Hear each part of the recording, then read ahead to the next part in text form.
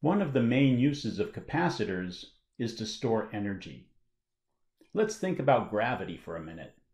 If I have a motor that can do work on a mass by lifting it up in a gravitational field, I'm doing work on the system, increasing the system's potential energy. I can disconnect my motor and leave the mass at this higher position, and there's extra potential energy stored in the system. And then at some later time, I can release the mass and it'll gain kinetic energy, and I can maybe harvest that and do work on something, get some of that energy back out of the system. The same is true with a capacitor. Here I have a parallel plate capacitor, and I'm going to hook it up to a battery.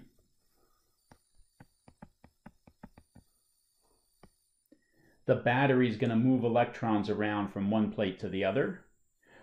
This side will end up with excess positive charge, or it will be missing some electrons. And the other plate will end up with excess negatives. And so we've done work on those charges, separating them, moving them from one plate to the other. And there's stored potential energy in the system. We can disconnect the battery, and with the battery disconnected, there's just energy stored in the capacitor because of the charge separation that we created. Now we can hook something up to this capacitor. Maybe we hook up a light bulb. So I started on the left-hand side with a parallel plate capacitor hooked up to a battery. The battery did work, moving charges from one plate to the other. I've disconnected the battery. That's what the center image is on my screen.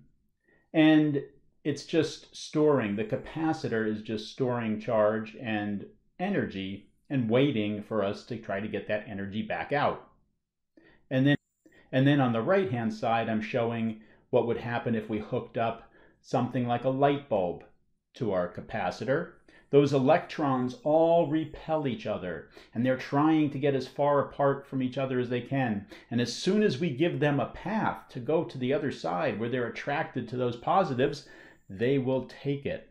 So the electrons will start to flow this direction and go to the other side. And those electrons flowing through the light bulb give it some energy, cause it to light up, and we'll get that energy out of the light bulb. We're going to start drawing a lot of circuits, so we need to understand what symbols we use so we can represent all of our electrical devices in our drawings. A DC power supply or battery can be represented with one of these drawings. The long line on the left side indicates the higher potential side of the power supply or battery, the positive terminal. You can draw it either way. I'll try to draw it like the top one because the bottom one starts to look a lot like the symbol for a capacitor. What is the symbol for a capacitor? Well, most capacitors are parallel plate capacitors. So our symbol is two parallel lines, like a parallel plate capacitor. We also have resistors in our circuit. We'll learn more about resistors soon, but this is the symbol for it, and that's how we would represent it in our circuit drawings. Quite often in our circuits, we have more than one capacitor. So it's important to understand how to deal with combinations of capacitors. Two common ways to hook up electrical devices is what's called series and parallel. Capacitors in series would look something like this. You can see these three capacitors, C1, C2, and C3, are all hooked up in a line together. This is called a series circuit. An analogy I like for circuits is they're like hiking trails. And if you were on this hiking trail, you wouldn't have any choice. As you hiked around the trail, if you went through the first capacitor, you'd have to go through the second one and then the third one. That's how you know they're in series. There's no choice. There's no fork in the road where you can take a different path and bypass one of these. Another common way to hook up circuit elements is what's called parallel circuits. Here I have 3 capacitors hooked up in parallel. You can see that if you were hiking along this hiking trail, you would have parallel paths to get to the other side. As you come around from the battery, there's a fork in the road. You can take a path through C3 to get to the other side, or you can take a path through C2 to get to the other side, or you can take a path through C1. These are parallel paths from point A to point B in the circuit. In order to analyze circuits that have multiple capacitors, we need to understand there are some rules as to how capacitors behave when they're hooked up in series or in parallel. Let's start with series circuits. If our capacitors are hooked up in series, like I'm showing here, we know the charge on every capacitor has to be the same. The charge on capacitor C1 equals the charge on capacitor C2 equals the charge on capacitor C3. So the charge on each of these capacitors is going to be the same, even if these capacitors have different values for their capacitance. And the charge on each capacitor is equal to the total charge in the system. You might say to yourself, wait a minute, I've got 3 capacitors here. Each one has a charge Q. How could the whole system only have a charge Q available? Well, let's think about what's happening. As this battery moves charges around, let's say the battery moves a charge from the left plate of C1 through the battery to the right plate of C3. It's moved an electron, so we end up with a positive charge here, and an electron gets moved around and deposited on the plate over there at C3. A capacitor is an open circuit. There's no electrical connection between those plates. If there was, we wouldn't be able to move charges over and have them stay. They'd run right back to the other plate if there was an electrical connection between the plates. It's an open circuit, no electrical connection. So the charges that move through the battery are the ones that we're doing work on, and they're the ones that we're going to get out in the end. Once one electron is moved around, what happens over there at C3?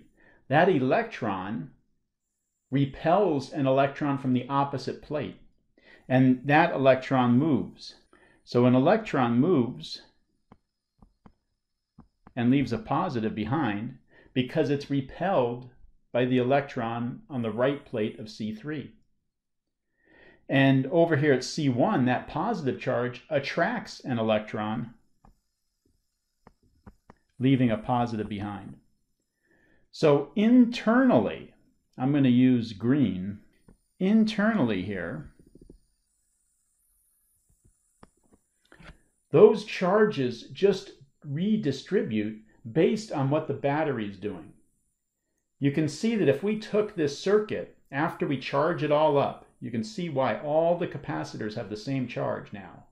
And if we charged it up to a certain amount, remove the battery, and put a light bulb in its place, well, how much charge would go through the light bulb? Only this. Only the charges that are on the very outside would go through the battery, and all the ones in between in that green box would just go back, redistribute back to where they came from and not go through the light bulb. That's how you know you don't have that excess charge. So even though there are 3 capacitors in this circuit, and each one stores a charge of Q, there's really only 1 Q available to us if we were to hook it up to a flashlight or something else.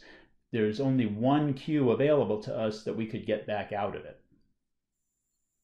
The other thing that's convenient is to be able to combine these capacitors and think of them as a single capacitor. What 1 capacitor would I have to use to act the same as these 3 in series? We call that the equivalent capacitance. And for capacitors in series, the equivalent capacitance is determined with this formula. Of course, I drew my circuit with 3 capacitors, but it could have any number of them. If there were 4 or 5 or 6, you would just continue this formula for 4 or 5 or 6 capacitors, whatever you need. You may be wondering where this equation for C equivalent comes from. Well, let's do it for a simple circuit with just 2 capacitors. We know the charge on each of these capacitors has to be the same.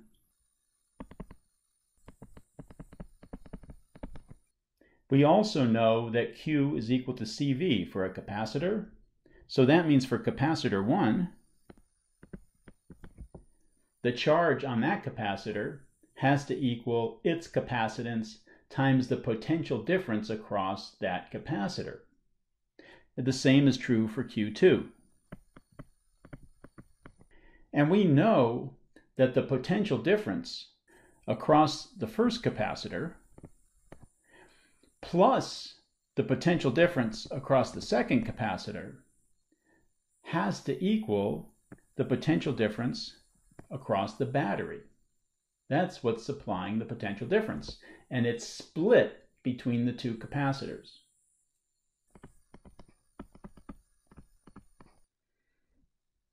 Now I can just go back to some of these equations I wrote earlier and substitute in. The delta V for capacitor 1 is just its charge divided by its capacitance. Same for the potential difference across capacitor 2. I also know that Q1 and Q2 are the same. I'm just going to call it lowercase q here.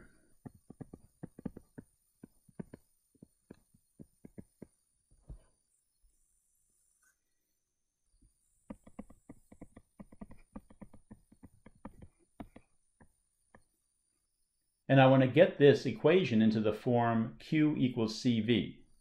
Q is equal to 1 over Q equals CV is our equation. Let's just write it in here. This is the total charge. This is the equivalent capacitance. And that's how you derive it. Now let's look at the rules for capacitors in parallel. The first thing is that the potential difference across each capacitor in parallel is the same. And the equivalent capacitance is just the sum of the individual capacitances for these capacitors. C equivalent is C1 plus C2 plus C3, etc. I can imagine that fairly easily. I have a capacitor C1, I have a plate area here, and I hook up another capacitor in parallel to it. So basically I'm adding this plate area from capacitor 2 to that plate area from capacitor 1. And what does that do? It just makes a bigger capacitor. I can just add the 2 together and get the new capacitance. If you want to derive it, you can follow the steps I use for capacitors in series. The unit for the capacitance is the farad. Capital F is a symbol. The farad is a fairly large amount of capacitance. Typically, we see values of our capacitors in circuits that are microfarads or millifarads, sometimes picofarads, much, much smaller values. We are starting to see capacitances that are in the farad range. Those are the supercapacitors and ultracapacitors that I'm going to talk about in a minute. But typically in our circuits, it's usually microfarads or values in that area. Let's say I want to make this circuit on the left. 2 capacitors hooked up in series. One is twice as big as the other one. But I look in my drawer and I can't find capacitors that are those values. But I have lots of capacitors to choose from. What equivalent capacitor can I use with the same battery that will store the same amount of charge as these 2 capacitors in series? That's the equivalent capacitance. Since we're dealing with a series circuit, we use our series formula. 1 over C equivalent is 1 over C plus 1 over 2C, and I end up with 2/3 C. Take a quick look at this circuit and see if you can find its equivalent capacitance. At first glance, it looks like these capacitors might be in parallel because the way I drew them opposite each other like this. But think of the circuit as a hiking trail. If you head out from the battery, you go through the first capacitor, and then you have to go through the second capacitor. There are no forks in the road. There are no branches for you to bypass one of them. If you go through the first one, you have to go through the second one. They are in series. And we just did this one. The answer would be the same as we got last time. Now take a look at this circuit and see if you can come up with one equivalent capacitor that when hooked up to this same battery would store the same amount of charge and energy as this circuit with 3 capacitors. I try to spot combinations right away. Here I can see these 2 capacitors are in parallel. Because if I started over here at point A and I wanted to get to point B on the other side, there are 2 paths I can take, one through the first capacitor or one through the second capacitor. Those are 2 parallel paths between A and B. I can get through one capacitor without passing through the other one. These are parallel capacitors. Since these 2 capacitors are in parallel, I use my equation for parallel capacitors. C equivalent, I'll call it C equivalent 1 because I'm going to do another equivalent capacitor in a minute. This is an intermediate capacitor I'm finding as I step my way through the problem. That's going to be the capacitance of one plus the capacitance of the other one. So I can replace these 2 capacitors in parallel with a single capacitor that has a value of 2C. I'll do that now. Now I look at this circuit and I say this is like 2 capacitors in series. And I know my formula for series capacitors.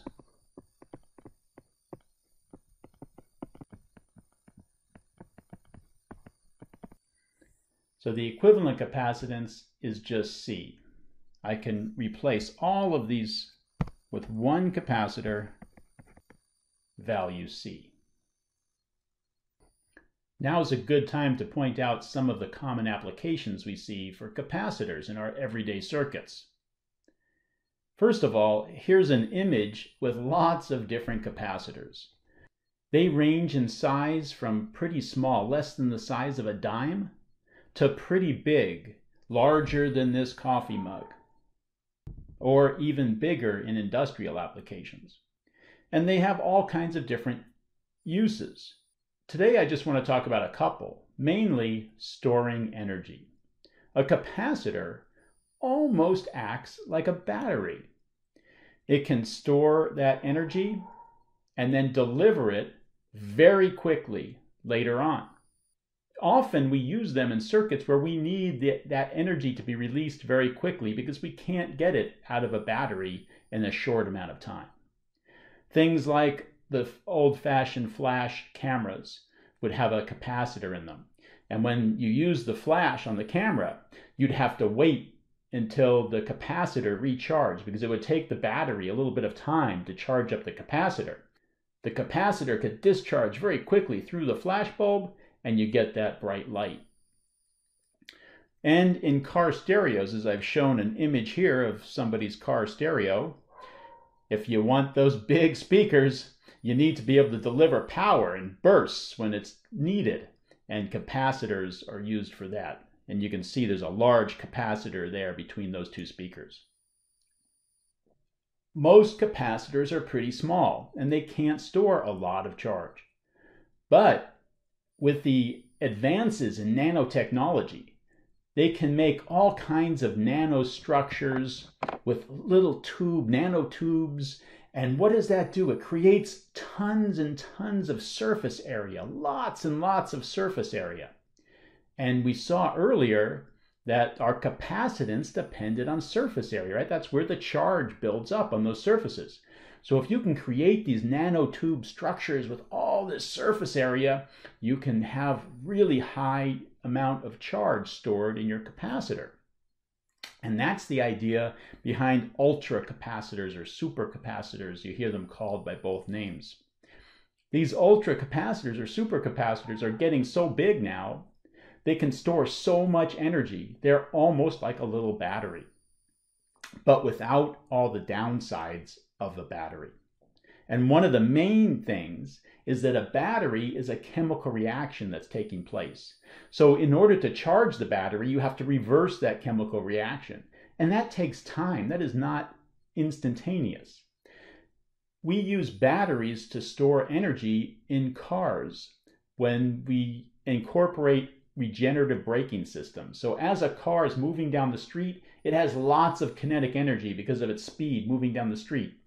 You hit the brakes. In the old days, the brake pads squeezed a drum and friction slowed your car down, and all that kinetic energy of your car heated up the air around your car, went into dissipated as heat into the air around your car. It was wasted. Nowadays, we have regenerative braking. And when you hit the brakes on your car, if you have an electric car or a hybrid car, when you hit those brakes, a generator starts to charge a battery. And that energy going into the battery is stored. Your car slows down and stops. What slows it down? The act of charging the battery, storing that electrical energy. Now you've stored some of that kinetic energy, and when you try to start up again, you can run from a battery through an electric motor and get your car moving again. Like I said, the problem with batteries is it takes time to have that chemical reaction reverse and get that energy into the battery. And your car is stopping suddenly. You can't harness all of that. You can maybe harness a fraction of it. But with supercapacitors, you can harness much more of that energy and store it momentarily until you're ready to need to use it again when you're starting up and you need to get that energy back out. So they're very handy in those situations.